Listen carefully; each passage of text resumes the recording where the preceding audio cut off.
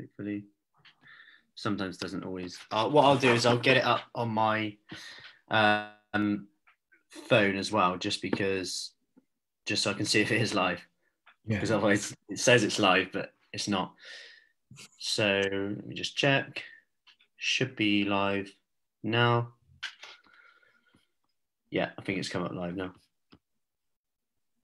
Perfect. Brilliant. So yeah, that's all on. Perfect. So I'm here with Tom Holmes, and we're going to be talking about exercise considerations for older populations. So Tom's a physio, but I'll let Tom introduce himself. So over to you, Tom. Yeah, thanks for having me, Matt. As you say, I'm a physio. I work predominantly in professional sport, and I have across a wide range of settings, but I also do some private practice as well.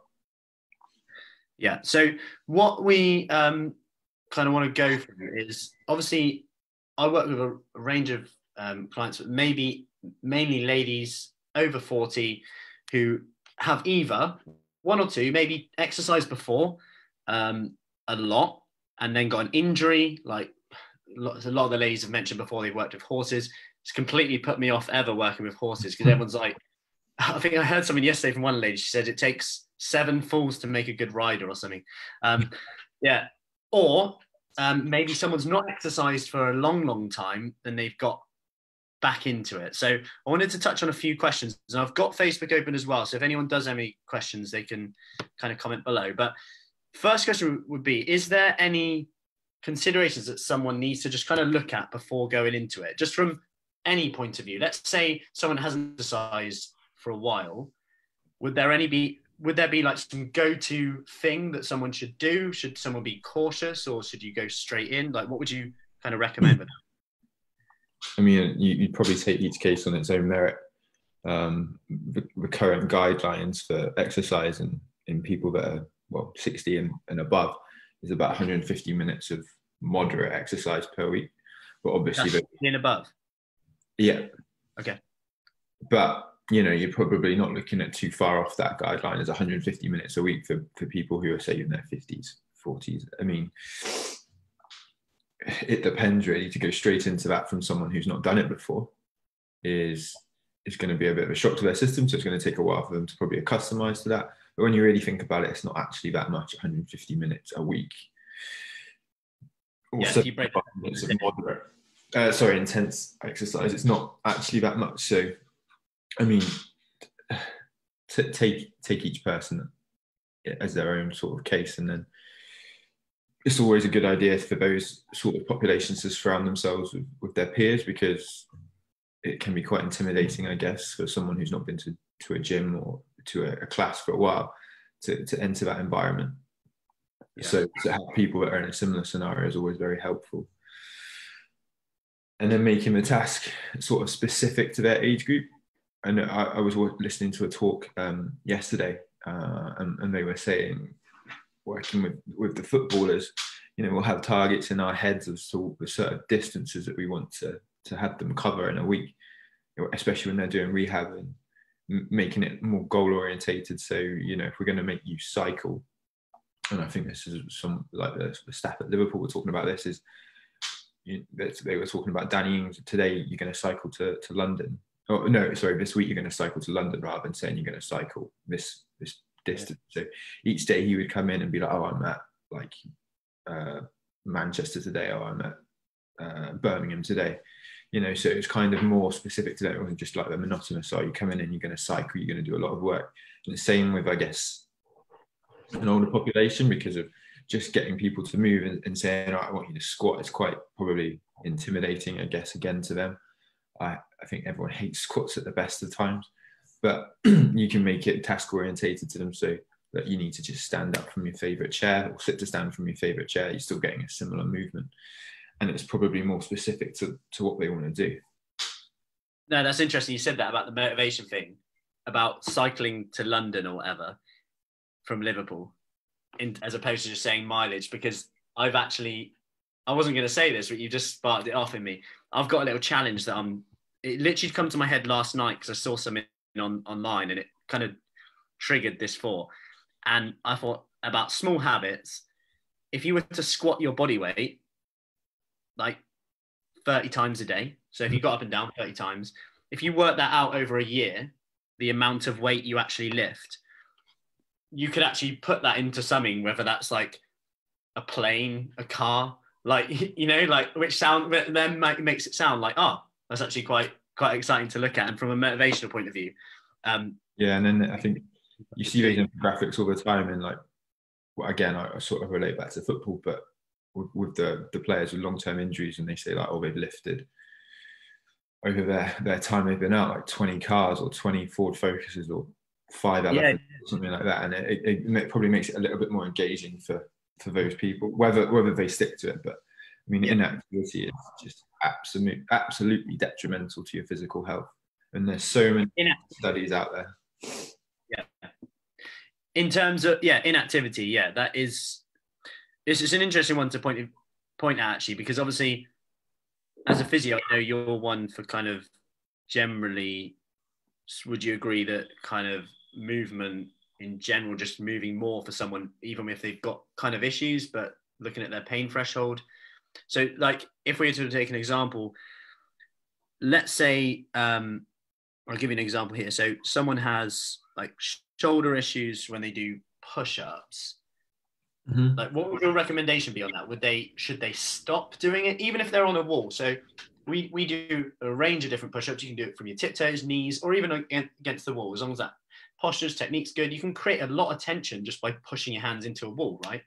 What would you say to them if they found it, they had pain, aggravation in their shoulder when, obviously I know it might depend, but would you recommend doing none of that, avoiding that? Like, what would the process kind of be? I mean, again, everyone's going to have like something different going on. The shoulder's quite a complex joint. I mean, just if that's the one you're sort of focusing on. But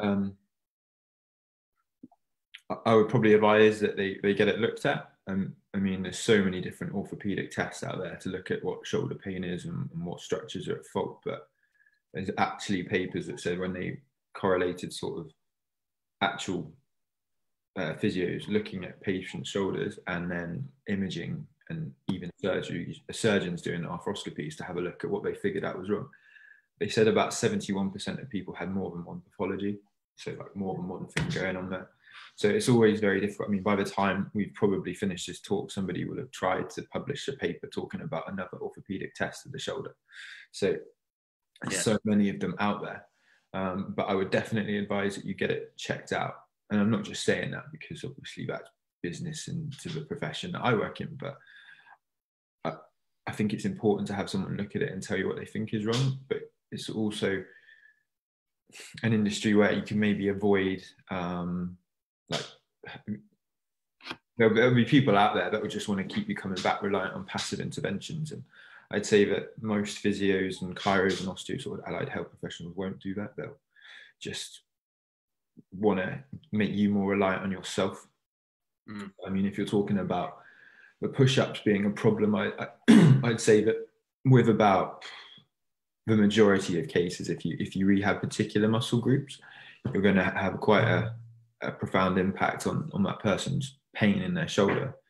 So if you think of like, I mean, commonly you probably hear it all the time. People say, "Oh, it's my rotator cuff," or "Oh, I'm getting a pinch of my tendon or impingement issue." If you think about like what your anatomy actually does, I mean, the best way to describe it would be that ball and socket joint. If you've ever pushed like a football underwater when you've been on holiday in a pool, have you ever done that? Yeah. So if you imagine like the water is the force of your deltoid, so the bigger muscles on top of your shoulder, and then your rotator cuff is sort of your hands, which is pushing the ball down. If your rotator cuff stops working, the ball just springs out of the water, doesn't it?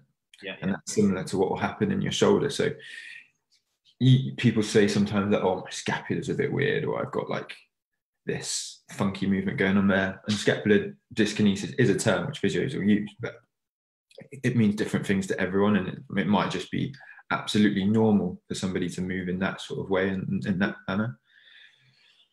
But if you think about the muscles that act on it, I mean, you've got the three muscles I would say to probably maybe you, if you see patients coming, well, your clients coming to you at a moment of shoulder pain and they can't do those particular movements, is to maybe work on like their upper traps and their lower traps and serratus anterior, because those are going to anchor the scapula down and keep it sort of to the chest cavity, and that's going to help them get further around. Because once, I think it's every 2 degrees of motion that you abduct your arm, so you go that way. The remaining, once you get to 100 degrees, the remaining movement comes from your rotator cuff. So that's why people often get to there and say like, oh, my shoulder's really kind of sore, it's pinching. And it's because the weight of the arm is too heavy, and then the rotator cuff isn't functioning probably as well as it could. It's not as efficient. And then the humeral head is moving up into that subacromial space, which is causing those sort of pinching sensations. And normally you rehab those muscles and people get better. So you're only talking about really low level sort of muscle contractions. So you could start them on prone, so lying on their front, and then they have dumbbells and they just go like extend their arms backwards. Or to target sort of serratus anterior, it's like press ups on the knees. And then lower traps would just be like banded pull down. So if you were to do maybe an experiment, so next time you have a client that comes to you and it's like, oh, I can't do that, it's a bit sore, try those exercises, see if it improves their pain. And then I guess, like you said, if they want to do a push-up, that's their ultimate goal. Yeah, you're kind of like building it up towards what that would be. So you get them pushing up against the wall. You maybe isolate those movements that we talked about a little bit more and focus on those muscles, and then see what's going on. So one that someone could do right now at home with no dumbbells, you just said, hold dumbbells. You said straighten the arms right there. But if they held like 2 like bottles of water or whatever, yeah, that would be fine. Yeah, that'd be fine. And extend back. Yeah, so you're kind of doing that motion. Okay, yeah. And then get like a crunch out here. Huh? Yeah. Crack in the walnut. Yeah. Yeah. Cool. No, that's good to go through, because I think having something to go and do is often quite a good takeaway from this, because we can chat about everything, but then it will just come down to something that isn't quite doable now. Like, yeah. I mean, if someone's got like an underlying sort of slap tear in their shoulder, then those exercises are obviously not going to be appropriate. That's why I kind of say I'd advise that you see someone. And it's interesting for how this has affected, well, this sort of pandemic will affect the profession, because obviously I know a lot of people maybe expected sort of like passive interventions when they go to see physiotherapists or chiros, osteos, but maybe now it would be a little bit more emphasis on empowering patients to be more active and look after their own health, which is ultimately what I hope my practice has always been about. I think to my opinion, if you've been with me for more than sort of 4 sessions and you're not making improvement, then we need to be looking at moving you. We need to be looking at further investigating what the problem is to help you. Unless it's obviously something long term, which is going to be like an ACL or post-op rehab surgery. Okay, yeah, that's interesting. And I think, I did see something online the other day from a physio who said that their movement online onto Zoom and has actually been very easy, simply because they're used to very much just giving the person exercises to do. So nothing's really changed. Although from the outside you might think it would have. And obviously they can't do, often like hands-on stuff all the time. But, he actually said that is sometimes, secondary to what they kind of go through. So given that, what do you have any kind of, I know this is very individual as well, but guidelines as to what would you say to someone who is unsure how much to push it? So I know it's a so difficult one, but pain is so subjective, right? So, and I've heard from some people that, I hurt my shoulder before, then I did nothing, then I ended up with frozen shoulder. I don't know how true that link is, but what's kind of the recommendation with that? Like, is there in like exercise, for example, we have like RPE, like rated perceived exertion. Like, how hard did you find that on a scale of 1 to 10? Like, do you use a similar thing with pain? I know it's very subjective, but yeah, what's your thoughts on that? Yeah, so there is an outcome measure like the visual analog scale, which is basically like an RPE. Well, it's just 0 to 10. How do you rate your pain? But like you said, it's so subjective, and there's so many different factors which will influence what somebody said.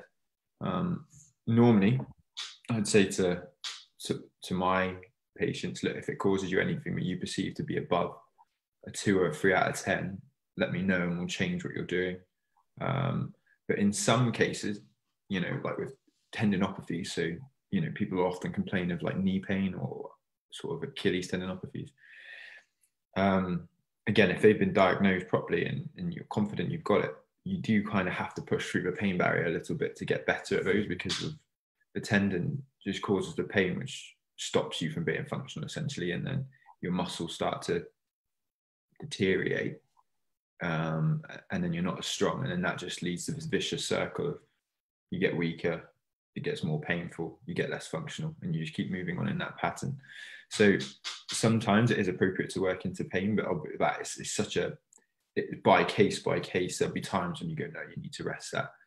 Like, if you've got an acute muscle injury, I mean, people often say like, oh, I've iced it. But when we have our footballers who will do their sort of hamstrings, we send them home for a couple of days just with a machine that will purely ice their hamstrings. So it is an important part of it. And I think people misunderestimate how much time that maybe professional athletes will dedicate to just doing that in the early part of an injury. So to answer your question, it's very difficult to say like, oh yeah, if you've got this pain, you should stop or you should carry on. It really depends on the pathology that you have. But I'd say more often than not, people will, who should, and I've had this conversation with you before, I think strength and conditioning should be a big part of the NHS, because I don't think physiotherapists probably get the appropriate setting in the NHS and time, which I understand why, because it's such an in-demand service to spend with their patients to get them lifting and moving in a particular way, but then allows them to be comfortable to go out and take that onto their own. And I think personal trainers are doing a really good job of that in terms of getting people moving and just introducing them to exercise, because 9 times out of 10, you're probably giving them very similar stuff that we would.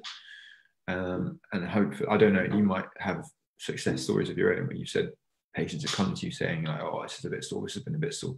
And then after a few weeks, you've kind of worked with them and you've kept them within their pain sort of threshold and they've gotten a lot better. I don't know if you've ever seen that. Well, it's funny you just mentioned that. It kind of brings me on to a question that's just come in now. So Ali has asked, it's funny you mentioned that. Sometimes I get a pain that eases as I warm up and continue. So once she's warmed up and she's doing it, it's fine, but she can feel a bit of pain when she's warming up. But then when she stops again and then starts again, she can then feel it again. I'm touching my shoulder. I don't even know if it is the shoulder. No, she hasn't even said where it is. I just always go shoulder. Yeah. When you think about the physiological effects of exercise, you're going to get a lot of blood flow into the area. Without knowing the context of the actual injury, it's difficult to say like why that probably is happening. But if I talk about, I don't know, like like an Achilles tendinopathy, for example, you kind of get like an ingrowth of vascularization. So you get blood vessels growing into the tendon, which shouldn't be there, which is why it becomes such a sensitive structure. And then because of their growing in, it gets thicker. And then you can feel like a palpable lump. And that's why people say like, oh, it's sore there. And when I've stopped, it's a bit uncomfortable. But when I load it, it feels better. And the reason is the tendons sort of different structures in your body. So tendons, for example, will adapt quite nicely to load. So, if you're doing your calf raises, if we're just taking Achilles tendinopathy for an example, what tends to happen is you deregulate sort of the ground substance, which is the stuff which is making the tendon get thicker in the first place.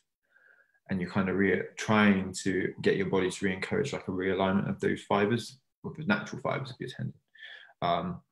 And then over time, that just gets rid of all the gunk that is creating the space for the blood vessels to grow into.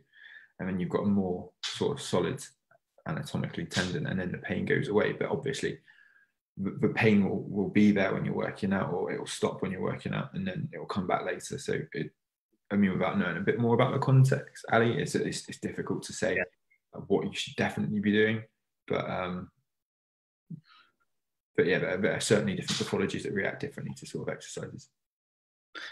Yeah, no, I get that. I'll see if she does add in anything, because I know there's a bit of a lag on here. But no, it's interesting what you said about the pain threshold thing before. I mean, I know we're going back a bit, but pain threshold, how subjective it is. So, for example, I don't know the research in that, but I know for rate of perceived exertion, for example, if we did a workout and I asked them the second they stopped how hard they felt it was, they'll rate it higher. Whereas if we leave it 10 minutes, warm down, have a coffee, have a chat, and then I go, oh, how hard do you find today? Then they go, no, it wasn't too bad, actually. It was only about 5.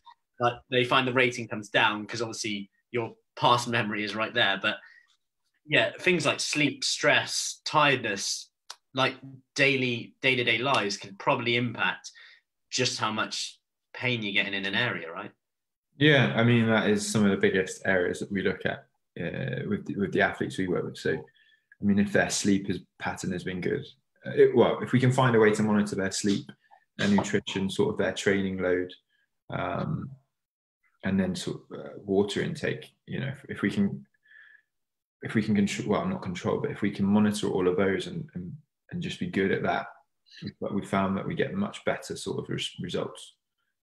Rather than focusing on like the minor things that might be the buzz things in the media or the buzz things in the industry at the time. It's just important about controlling the controllables and looking at what the big ones that you can control. Yeah. So I know this is again this is all very independent, context specific, but quite a lot of the ladies will come in and they'll start off and they'll say, I've had a knee replacement and or a hip replacement. So I need to be wary of certain things like kneeling on one leg, etc.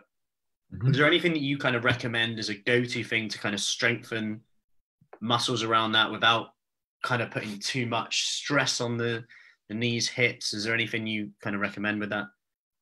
Yeah, I mean, again, it's all very much dependent on case to case because different surgeons will have different techniques. I mean, predominantly sort of hip arthroscopies and knee replacements are the same. But so you're kind of guided by the client and what the surgeon said, because obviously an older replacement might not be as robust as a newer one. Yeah. So you're kind of just working with that person to see where they're comfortable. But I mean, really, in my head, the same principles apply. Inactivity is detrimental to muscles. You've already had a massive surgery in that area anyway. You are going to need to strengthen that back up.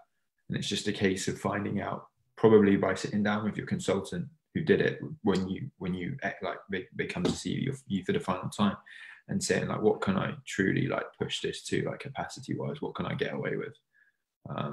Because if you're the one that's sort of willing just to, I don't know, be inactive, just accept that maybe your life is changed and you're not going to be doing as much anymore. I mean, it only takes, I think that there's tons of studies out there saying inactivity is like a big driver for reduced health. But I mean, especially now more than ever, people will probably be doing even less, right? So I think it was 14 days of reduced steps introduced a reduction in lower limb muscle mass by up to 4%. And if you've had an orthopedic surgery as well, and you then now become inactive, it's just a huge problem. So I would definitely say exercise is going to be beneficial. Maybe if you're struggling with particular movements, you can use isometrics. We were having a discussion about this the other day. So isometrics would be like a movement through which you are putting load through the muscle, but you're not moving it. So it might be like a hamstring bridge where you hold it at the top. Yeah. And we were talking about it the other day because if they're so low level, they don't really hurt, or they don't really cause you that common sort of like post-exercise discomfort that you'll get with like eccentric and concentric exercise the following day. And we're thinking like, oh, maybe we should use more of them, because maybe in my practice, I'm always doing more things functionally, more movements, but maybe if that's the thing to help start to get people going and give them the bug for getting back into exercising, and they're good things to have in the toolbox. Yeah, 100%. And it's interesting you say that, because there's quite a lot on that about kind of, I guess that's going to help someone's mind muscle connection a bit as well. Mm-hmm. Like, for example, we did something in the session today. And I know not everyone might be able to do this, but if you literally just grab a book, I know this is a small book, but whatever. If I grab even your hands, it doesn't really matter. If you literally just push your hands in together like this, and you can find quite comfortably where it may be painful, I guess. Right. But my point is that you can start to feel your chest muscles as you bring your elbows in, almost like you're doing some kind of weighted press, etc. Also, again, I've mirrored like a leg extension with a towel, right? So you can put a towel, tie a knot around your ankle, pull it towards you and just straighten your leg. So I'm essentially adding resistance on the way up, but then you can just get someone to push it down, etc. if you wanted to. But yeah, even straightening your leg, getting that tension in, squeeze it. If you then apply that to a squat, you're probably going to be with better form technique in there as well. Yeah. And like, again, you were talking about sort of like pressing and feeling. Did you say like just getting that little contraction through there? There was good papers again, sort of indicating that grip, so elderly people with decreased grip strength were going to be more vulnerable to picking up sort of other diseases, or more vulnerable to longer hospital stays. And I know that that's a really like niche thing to look at, but like it's obviously making sense. I know grip strength isn't maybe something very functional, but I guess if you're working out regular, you're going to have a better grip strength than someone who's not for ages, and then you're going to have, and especially in this climate, you're going to have a better chance of coming out of hospital stays. Yeah, and I guess you can look at bone density with that as well from exercise. And then from a nutritional point of view, obviously sarcopenia, which is muscle loss with age. This is a huge area. When I was doing my postgrad, like sarcopenia was already getting more, like we do loads about it. I'd never heard of it before I went to it, to be honest. We had Richie Kerwin on the podcast last year now, who's doing research into muscle loss with age and looking at protein and resistance exercise for people who have had cardiovascular events, long stays in hospital, perhaps muscle loss. Normally they go into a cardio program, which is fine. Obviously, like to kind of just a standard exercise program, but they're looking at higher protein diets. Obviously, we know that even from bed rest studies, it's quite powerful actually. Bed rest studies, where people are obviously in bed in hospital, not moving, you feed them a higher protein diet / better quality protein to make sure they're getting the amino acids, mainly leucine, which are normally found in like meat, chicken, eggs, dairy, etc. They preserve muscle without even moving in some cases. Better so than not. And actually going back to like the knee replacement, hip replacement thing, a few of the ladies have been working on the program in like waiting for their knee op. And it's, as you probably know, with the NHS, it's like, I'm waiting for my appointment. Like she's just getting ready, trying to kind of make sure the muscle is as strong as possible before. And I've had some great messages from a few ladies who have been in and said, look, if it wasn't for the sessions, if it wasn't for me being able to exercise like that, I'm not sure what I'd be like now. Yeah. And recovery, yeah. And it's amazing. Like one of the ladies is doing better now than like a lot better now than ever. Yeah. Well, they say, don't they, like if exercise was a drug, it'd be the most prescribed thing. And I agree. I mean, it's interesting. I think the point for me was really driven home when I was doing my master's. So we were looking at physical health and cancer patients, and that can obviously be quite like a sensitive subject anyway. And for me, as somebody who probably hasn't worked with that population for a long time, to go back and look at it again was quite intimidating. And you get somebody with like a really serious, horrible, like life-changing disease like a cancer, and they come to you and you're trying to give them ideas for rehab and exercise. And what they actually found was that the people who were sort of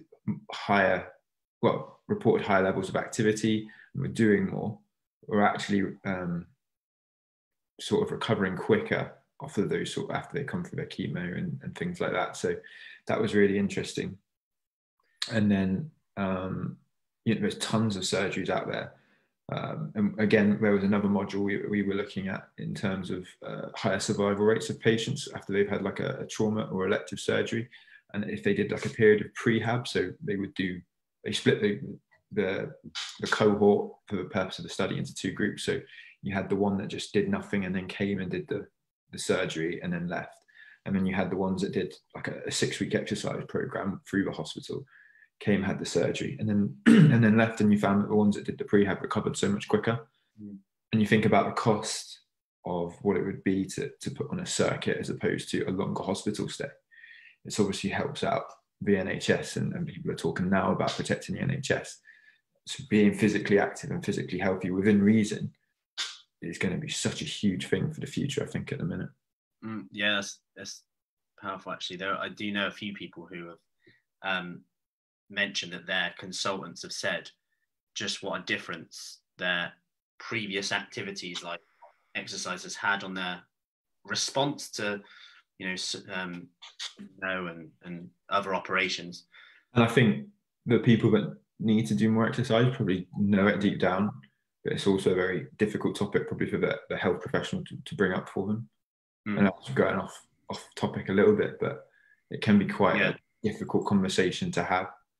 Oh, definitely, because there's so much emotion, right? If you've just been diagnosed with something and then someone's telling you to do X, Y, and Z, it's not a nice conversation to have.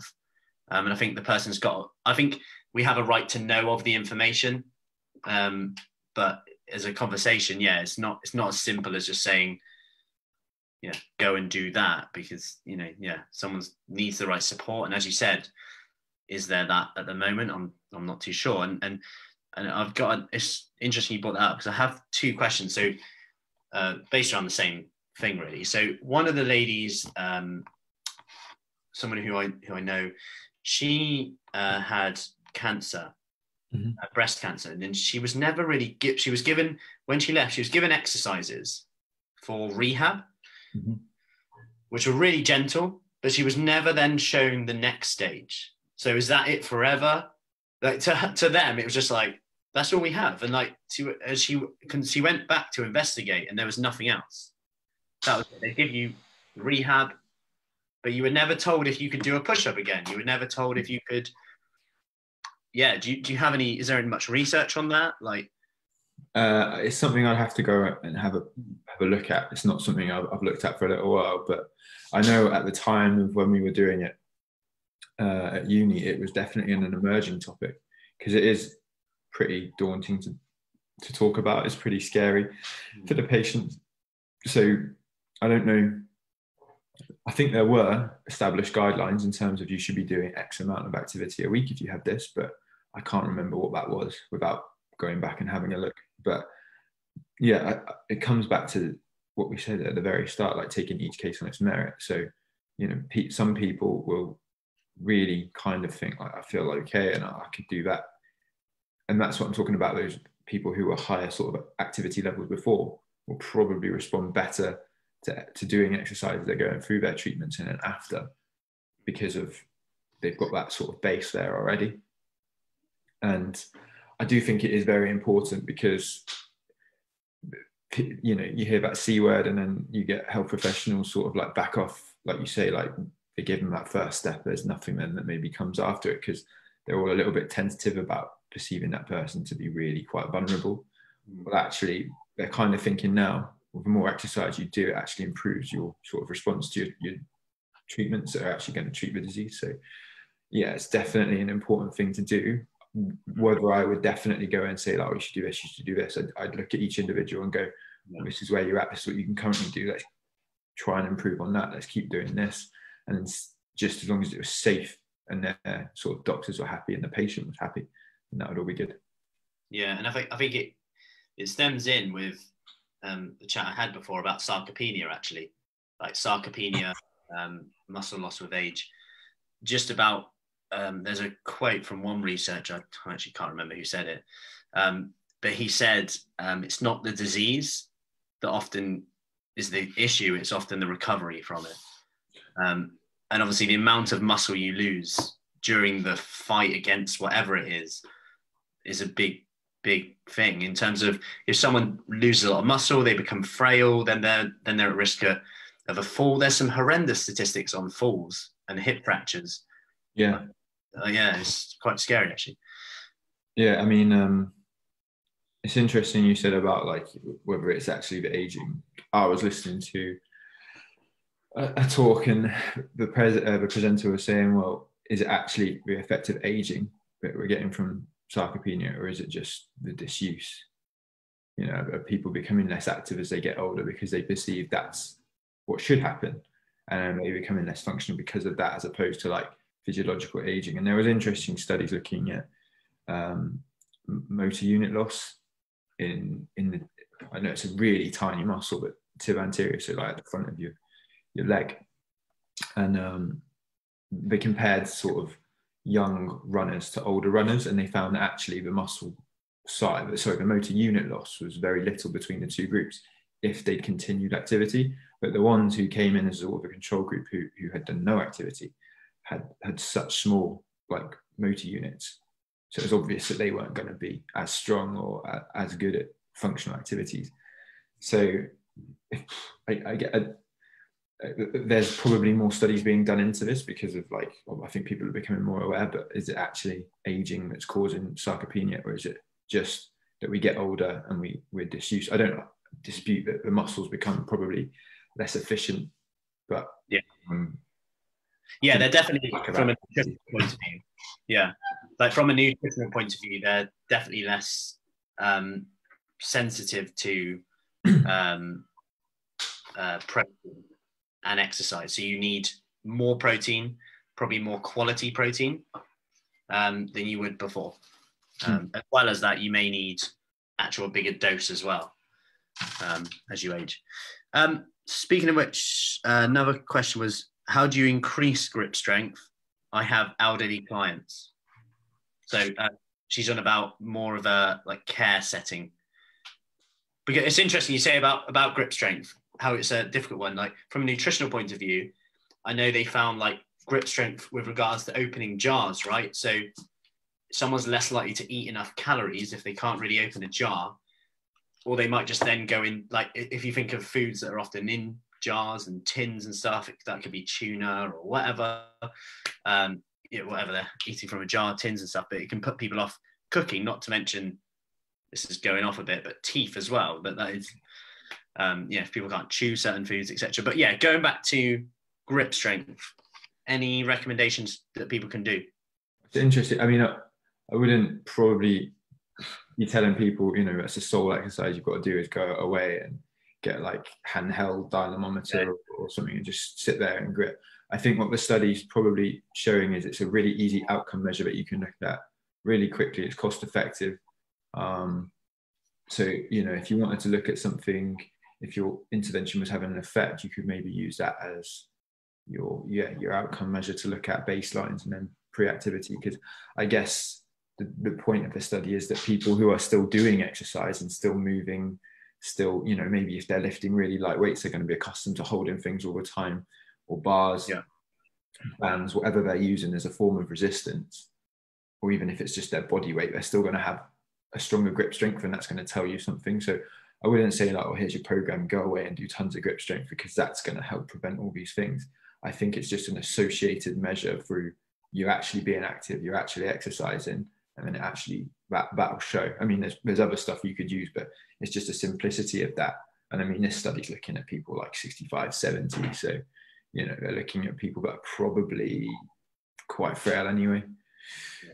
Not all of them, but there are going to be a lot of people in there who have just decided to be inactive, or have just stopped being as active as maybe what they once were. And then that whole, like you said, that degeneration, especially if you've got any sort of underlying pathology where this is full of inflammatory markers, so like arthritis, you're going to get those metabolic alterations. And like you said, then you get deregulation of protein synthesis, and then you're going to just lose muscle mass, and then you're in that vicious circle then.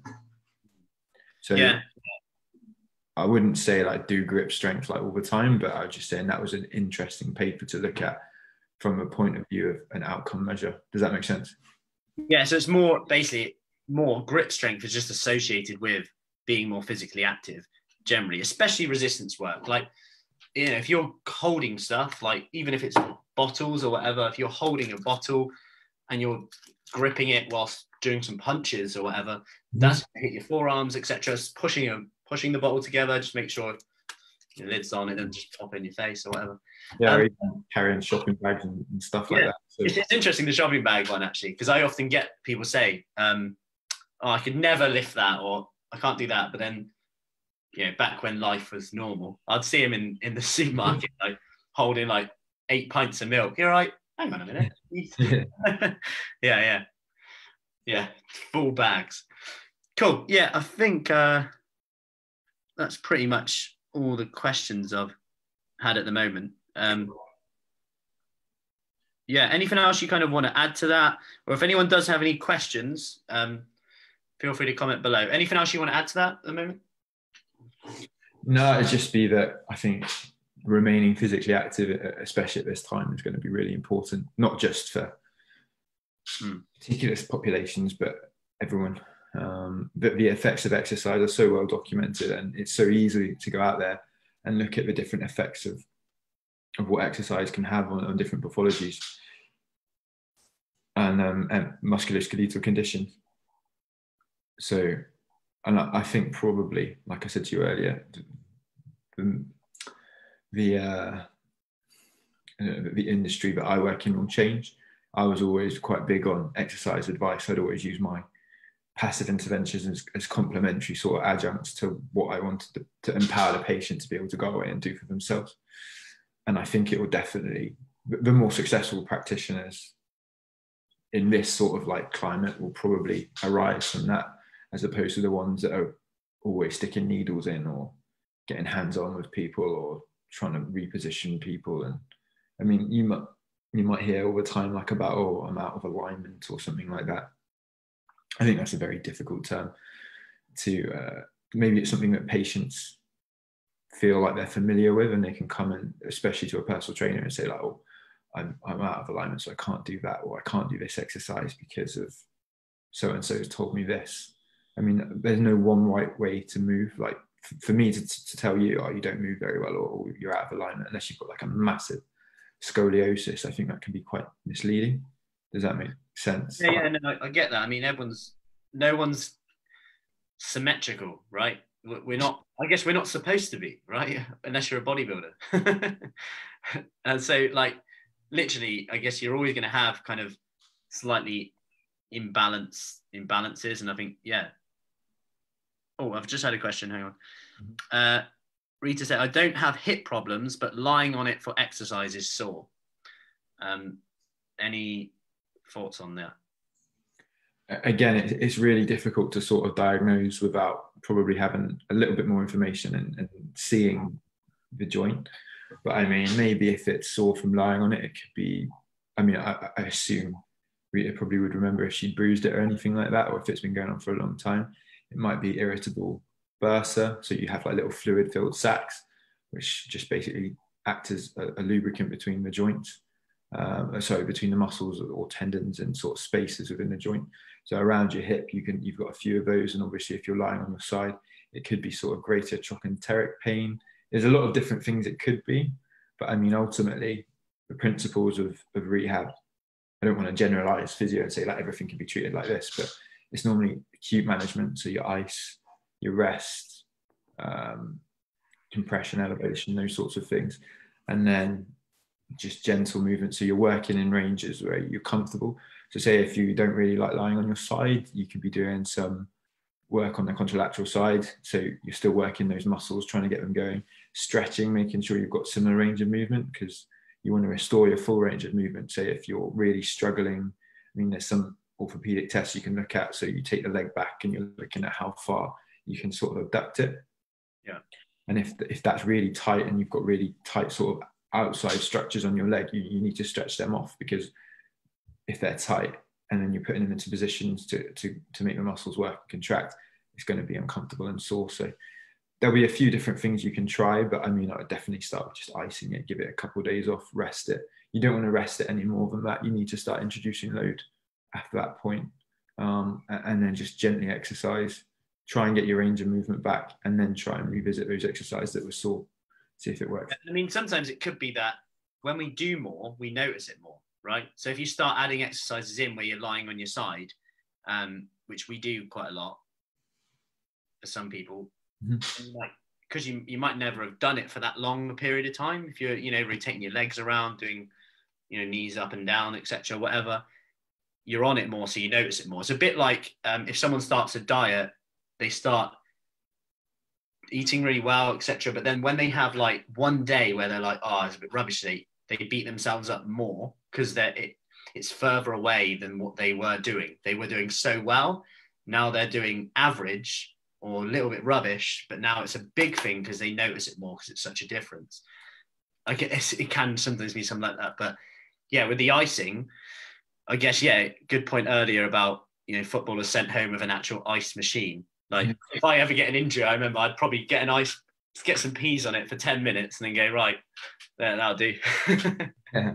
Oh, right. The guy who made those machines has an absolute monopoly. I wish I'd thought of it. I think they're about like $5,000 each. So wow. Yeah, they're expensive. My peas for now. Yeah. Perfect. No, that's all good. Thanks a lot for that. Appreciate that. If anyone has any other questions, feel free to send them. Is there anywhere like people can go for more information from you if they wanted to? What, in terms of looking at the topics that we've spoken about? Yeah. So I was looking last night. I mean, I really like Twitter as a source of information. I know that that's probably not what everybody would be their first go to. I mean, other than obviously scientific sort of peer-reviewed journals, but I don't know how many people are going to pick them up. But there was a really good. Could I forward, if someone had a question, can I just forward it on to you? Is that all right? Yeah, of course, yeah. Information. Yeah. I mean, there was an account, Strength for Life, which was just basically a bunch of S&Cs and physios who had got together. Well, it's actually one, but he collates sort of ideas of all different people in the field. And there's some really interesting papers on there, and you don't even have to read them. They're just infographics. And I know that can be dangerous sometimes, but like the overwhelming sort of like exercise is such a key part of a good health, which is kind of common sense anyway. But I think it really drives the point home in some of their studies and some of the infographics that they were putting out. That Strength for Life was the account, so it's at Strength on Twitter. Okay. Yeah. I'll note it in the comments. Strength for Life on Twitter. So that'll be at Strength, the number 4_life. Cool. No, that was a pretty interesting account to look through.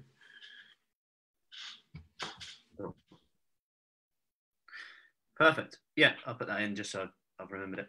Brilliant. Right, thanks for that, Tom. No worries, man. And if anyone has any other questions, just let me know and I can always forward them on. Perfect. Cheers, Tom. Cheers, thanks. Take care. See you later. Yeah. Bye.